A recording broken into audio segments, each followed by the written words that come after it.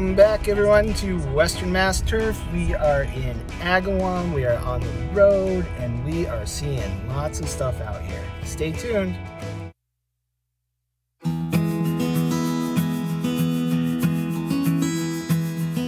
Hey everyone, just want to let you know we're having fun out here. I want to introduce you to our lawn specialist, Tucker, who's busy working away at invoicing, which is important. If you run a business, you need to send invoices. So we're seeing a lot out there today. Tucker, what did we see? We saw some bill bugs, chinch bugs, red thread, weeds. We've seen nutsedge, spurge, it's out there. Crabgrass. So everything's out there. We're going to try to get some pictures for you coming up soon. Well, guys, we're back in Lud-low Dave. It's pronounced Lud-low. Wanted to show you more of Agawam. Tucker and I were actually really cruising that day. We're trying to get that town wrapped up for their second round. What we were doing, we were putting down the early summer feed and a grub control at the same time. And it was less than a pound of nitrogen per 1,000 square feet. Again, I'm trying to keep everything under 2 pounds going into the summer. So the first one was under a pound and the second one is under a pound. So that's the game plan for this time of year. Won't be back on those lawns unless I have a service call. Won't be back on those lawns for another 10 weeks or so. So I wanted to point out that there's a motorcycle, that there's a weed that I wanted to show you that's misdiagnosed all the time. People love to call it crabgrass, but what it really is actually it's a weed called paspalum, call it what you want. It's not crabgrass. So this is the paspalum.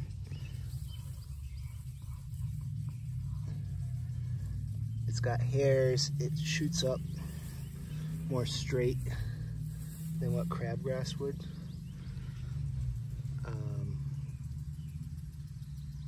And your normal quinclorax and your dimensions aren't really going to knock it out.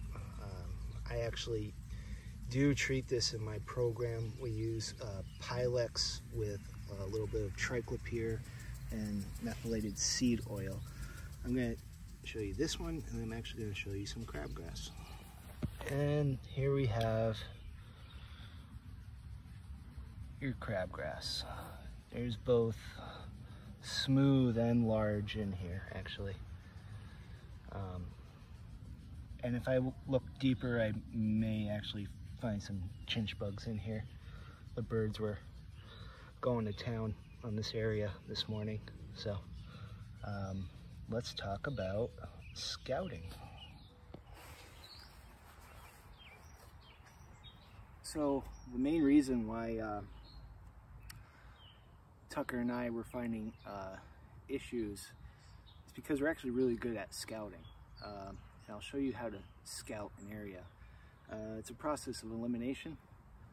So if you see an area like this, and you know it's getting regular water, you know something else is wrong. It's either going to be an abiotic stress or a biotic stress. So it might have been mowed in the heat of the day, and that could actually cause this. Not getting enough water, or it's insects or disease. So when you are scouting an area, the first thing you want to do is go up to the edge and peel away the grass. You can use a knife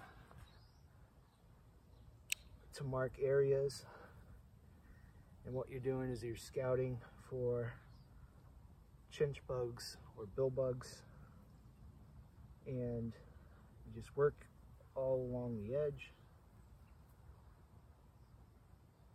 You have to be patient. Sometimes they don't pop right out at you.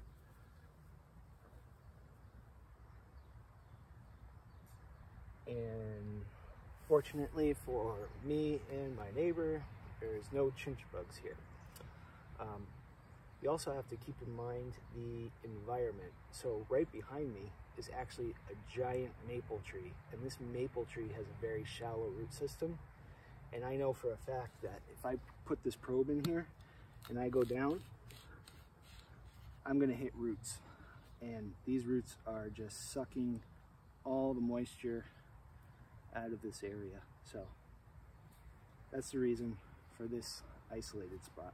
So I'm gonna have to increase irrigation on this particular area. But that's how you scout, and that's process of elimination. So when we did find bill bugs and chinch bugs, we were putting down a product called bifenthrin. It goes by many names. You can know it by bifen, you can know it by Talstar, you can know it by Crosscheck. It's all the same active ingredient, and it does a okay job on cleaning up chinch bugs and bill bugs and some other critters that want to eat your grass. You probably heard us talk about red thread.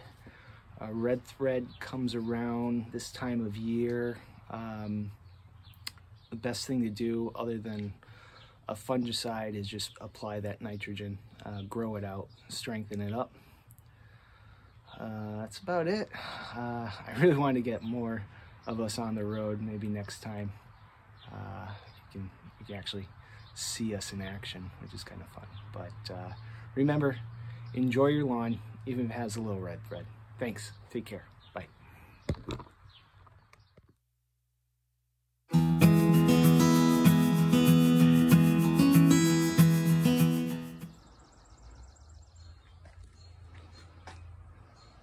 It's even too hot for the turkeys.